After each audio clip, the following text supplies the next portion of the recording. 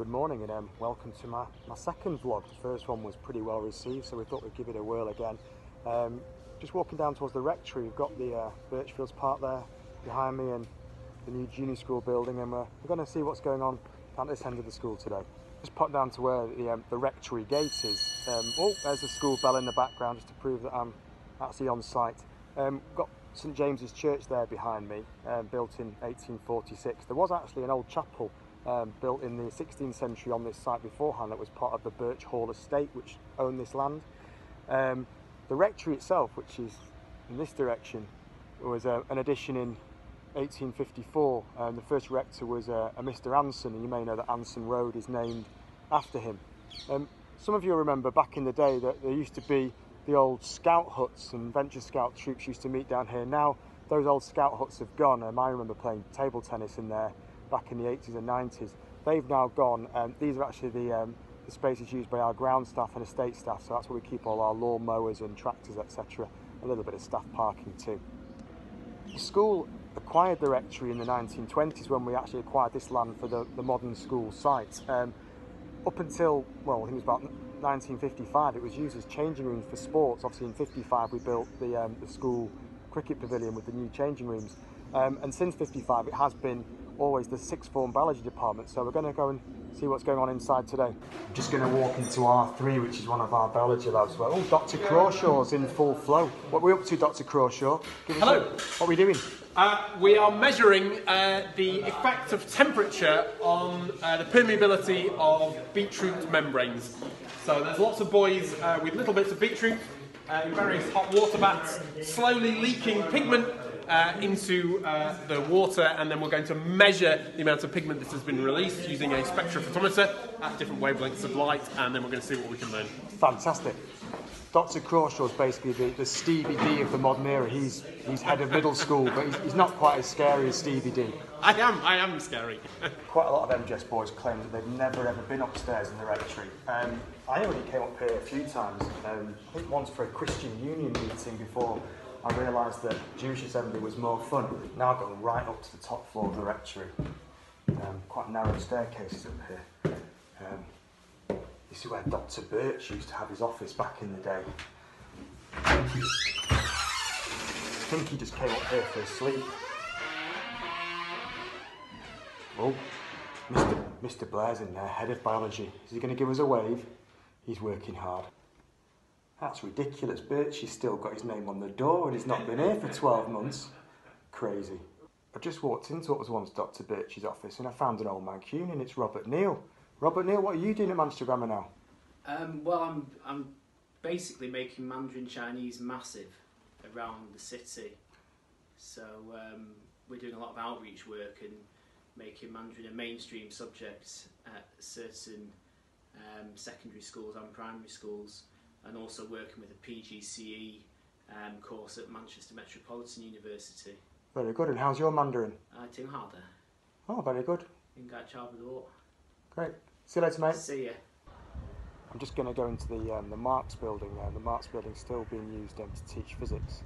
We're trying to keep most of sixth form sciences still in the labs, so they can still do all the practical work you'd expect. So we're going to see what's going on inside. We've had to create more space, given it's the pandemic, and we've got to try and spread people apart. So we've actually created a new room here, room 9 3/4 or 9.75 it is on the timetable. So we'll go and see what's going on in here. Come on in. Oh. Hello. It's Mr Coffee. We're in an enrichment class of philosophy here, and do you guys want to tell us what we're talking about? Negative capability and John Keats. So Oh God, I thought you were reviewing the staff. Right. This is the idea that if you are comfortable with uncertainties, then you can innovate. And we've been looking at Elon Musk, who's telling people that if you're going to generate a new business, you've got to be vulnerable to the point that you go back to first principles. Right. Thank you very much. We'll leave you there and carry on, guide. Good to see you. Now, if you're lucky enough, you may even get to be taught by High Master. So I think he's teaching here at the moment. So we'll just wander into P11. Oh, he's there working away. I think his class are currently doing a test, but even the High Master's got a teaching timetable at the moment. How many periods are you doing? 2 sixth form classes. 2 sixth form classes. Tremendous. I'm going to have a look in the what I know is the sixth form block. It's now called the Mason Building, built obviously following a fundraising appeal in the early 1960s. So we're going to go and see what's going on there. It's actually gone back to a sixth form bubble teaching space at the moment. So it's back how it used to be. The last 10 years it's been solely used really for modern languages and Mr. Kelly and politics really. Mr. Kelly just refused to move out, so politics is still in there. You may recall that when they opened the Mason Building or the sixth form block, there was an annex through to the library. So if we go into that library today, you'll actually see that it's still being used as a study space. Some of our sixth formers are in there now on a free period, using their time wisely. Those booths that used to exist here, they've now gone. I remember on a few occasions you could successfully come and hide in here if you hadn't done your work, and as long as you picked your legs up, the teachers couldn't look underneath and see you. So good place to catch up your work. Little plaque here to commemorate Rod Martin. Rod, brilliant teacher, who was our first head of politics. This was his teaching room. Just found Mr. Wheeler. Mr. Wheeler, head of geography. He actually appointed me to the school back in 2004, and he was also my geography teacher when I was in sixth form. So we'll go and see what he's doing. Walking in. Within 50 years. They do 1801, and they finally come up with the first actual plotting for the future. What we're doing, Mr. Wheeler? We're doing misery, pestilence, famine, death. Malthus. Yeah, we are. We're doing my favourite, Thomas Malthus. Very good. But their favourite as well. I thought they liked Paul Ehrlich. Oh, well, don't, Oh, you haven't got that far yet. Spoiler alert. Yeah, okay, we'll be doing Paul Ehrlich though. Good. Rev Thompson. Yeah. Sixth form geographers, the absolute cream of the crop. They are. Tremendous. Off we go. You can see in the background there that we still have one-to-one lessons with our language assistant. So this young man behind me is just brushing up on his Mandarin. I've actually found Mr. Kelly. He's teaching in here. God knows how he's still here. He seems to be here for a long, long time. Hello, Mr. Kelly. Mr.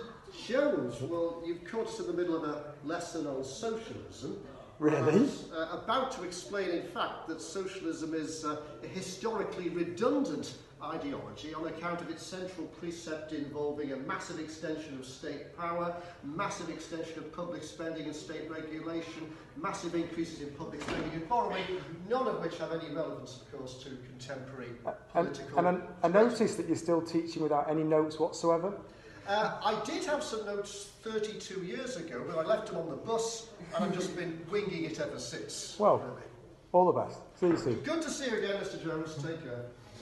Because of the pandemic, we've had to create a little bit more space for our sixth formers to enjoy their lunch. So they've got their own wedding venue behind the pavilion. So let's go and take a look. Here we go. We've got Susan and Jeanette providing chicken curry for the boys today. Poppadom, fruit, millionaire shortbread. Fantastic. Very civilised then. Sure you'd agree? I hope you've enjoyed that little tour of our sort of sixth form teaching and seeing how the sixth form are coping during the pandemic.